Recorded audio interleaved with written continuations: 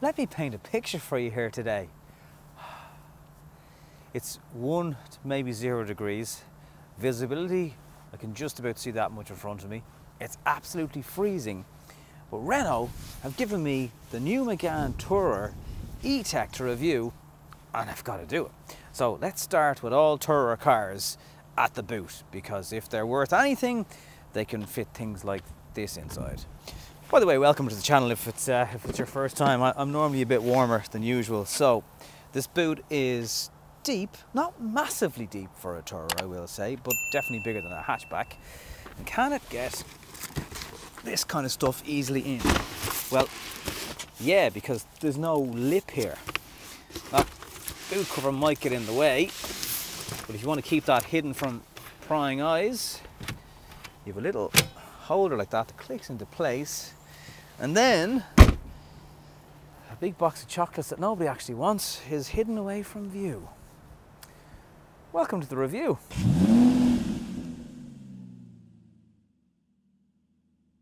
It's called a modular boot. Modular. If anyone knows what that means, please leave a comment below. I'm not being mean. The side of the car, those wheels are hideous. They're too small. They're like a really good looking French man in a lovely suit, but he has mucky black communion shoes on with the suit. They just don't suit the car. It's too big. They're too small.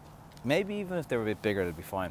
You got a little E-TECH Plug-in Hybrid badge here to tell everybody that you're green. Of course you are green. I'm green with envy if you're at home watching this in the warmth. It's absolutely freezing. The back is an interesting space.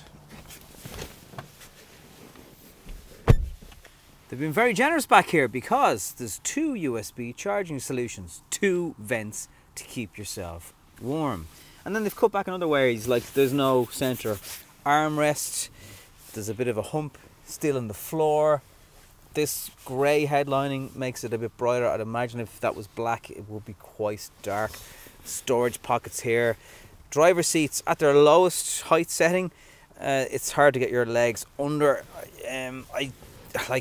Legroom is okay if you had a taller, over 6 foot driver and a longer person here. They might struggle for legroom, but the head height is quite okay. The way the bench sits, it's quite far removed from your leg, so there's no real, I just don't know, on a long journey this will be better suited for kids, of which, by the way, you'll get 2 child seats, no problem, into the back, obviously, 2 Isofix on either side. But let's discuss the price, because that bit is very good. You see, this facelifted version of the Megane has things like an RS trim option now, which really does look very, very nice.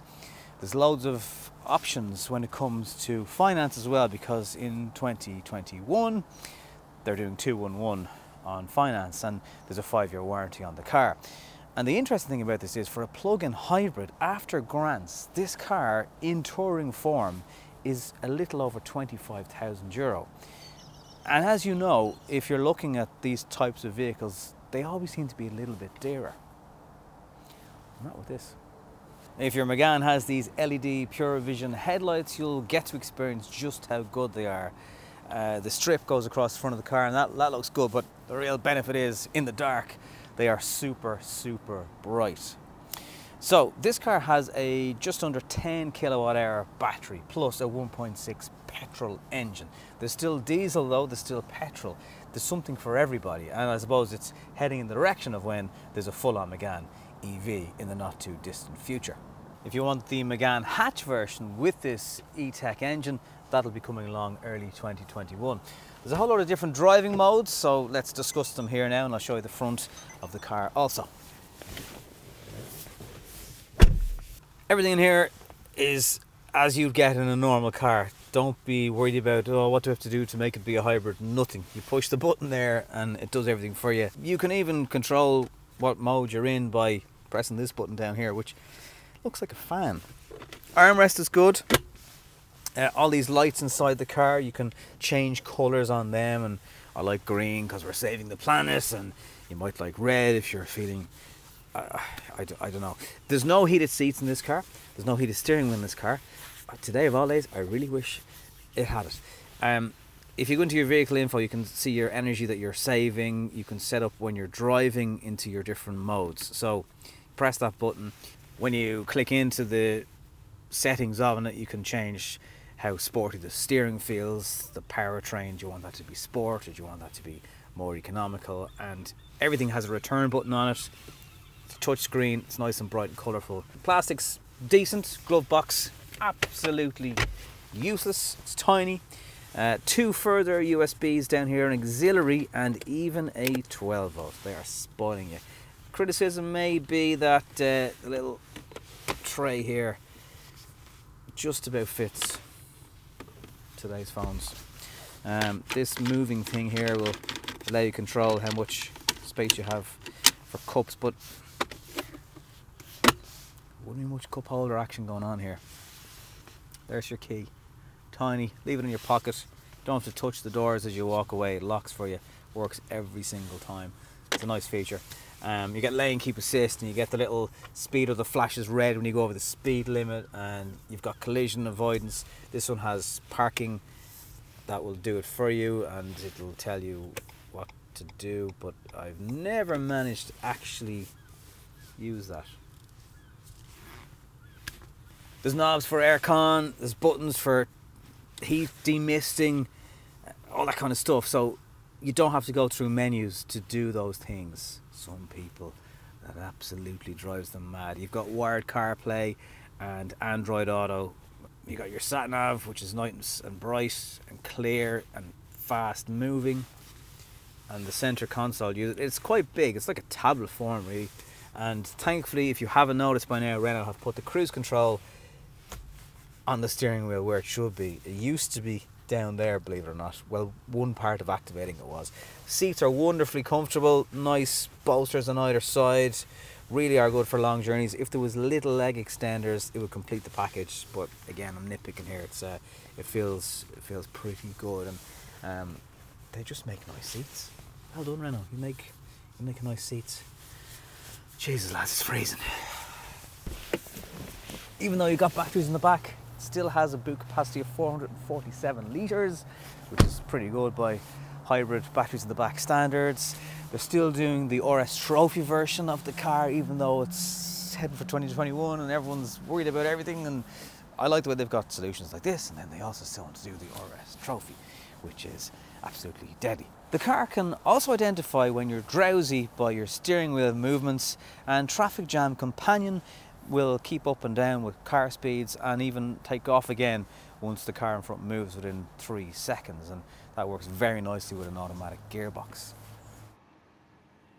Naturally enough, because it is now in electric mode, it's all lovely and smooth and quiet, and overall this car does handle nicely on wonderful Irish roads. Now, the wheels, as we've discussed, are not the biggest in the world, so I would like to try it on a bigger set of wheels, less profile rubber going on, but for this journey, for this type of road environment in Ireland, and probably the UK as well, it's very, very comfortable. Now, once you've got charge in your battery, it's a nippy car in terms of accelerating, and when you feel the engine take over when it has to, it's not always the smoothest transition.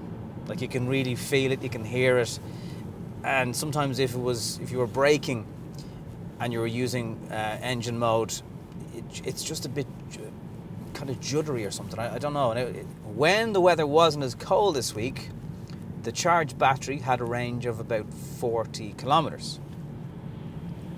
When it was cold and still fully charged, it was at 24. The range is also, it's lost 2 bars on the electric range, and it's down to 17 kilometers. So it feels very electric now. It has that kind of urgency about it. So on a good day with weather not being affected by temperatures, that's the kind of range you're going to get. Nothing wrong with that whatsoever. It's 40 kilometers, gets you in and out of your job more than likely. You seem to be able to also put some power back into that battery using the petrol engine. I would, you know, unless you really, for whatever reason, that you're going to burn more fuel to do that, which is total opposite of the whole point of trying to save money and be economical with a plug-in hybrid. So just, I think, use it for the normal petrol engine of what it is when you're out of juice in the battery.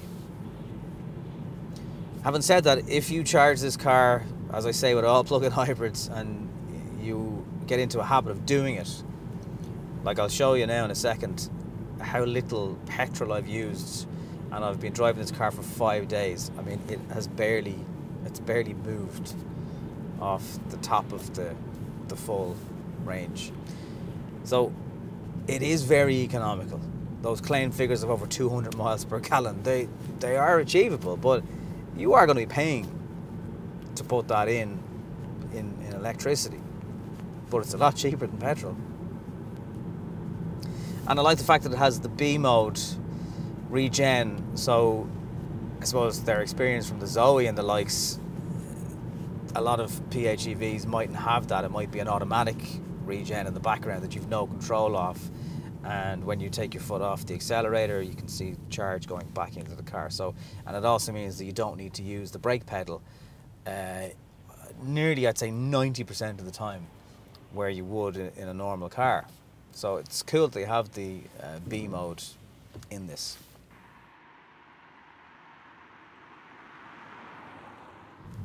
Anyhow, the average fuel consumption of this car is 5 litres per 100 kilometres.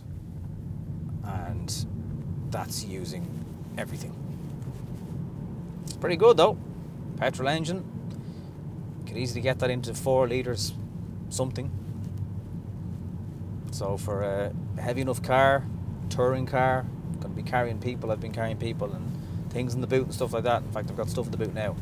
And that's the fuel economy you're going to get.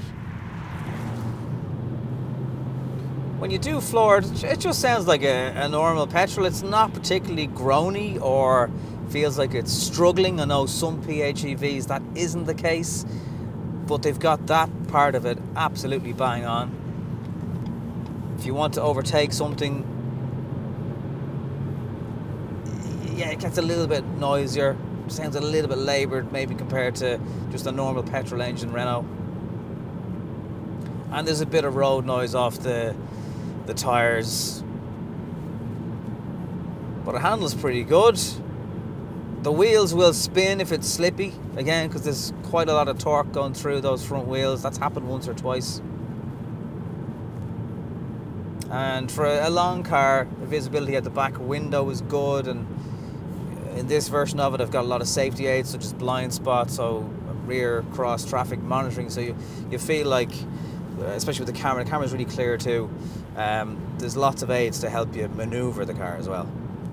So if this car's job is to get you around cheaper than you might have been able to do in the past, and you want a bigger boot, and you like Renaults, and in fairness they have some pretty good deals going on at the moment with rates and stuff, and you're going to get a 5-year warranty, it's not a car you could write off. You'd have to have it on your shortlist, and that's where I'd say put it for the moment. Shortlisted. Check out some of the other plug-in hybrids if you're thinking of going that way, and see what you think.